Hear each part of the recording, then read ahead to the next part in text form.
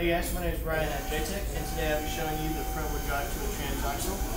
Now, this is your rear case, and then over there you got your front case. And from here you got your shift forks, and then you got your first, second, and reverse shift fork, and then you got your second and third shift fork, and then your fourth and fifth.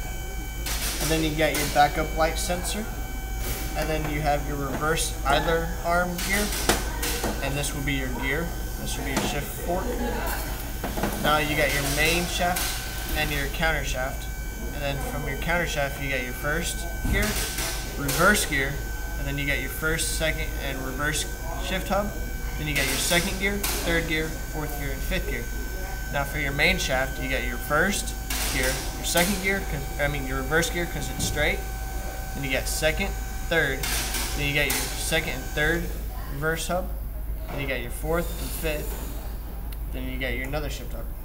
And then right here you got your ring gear.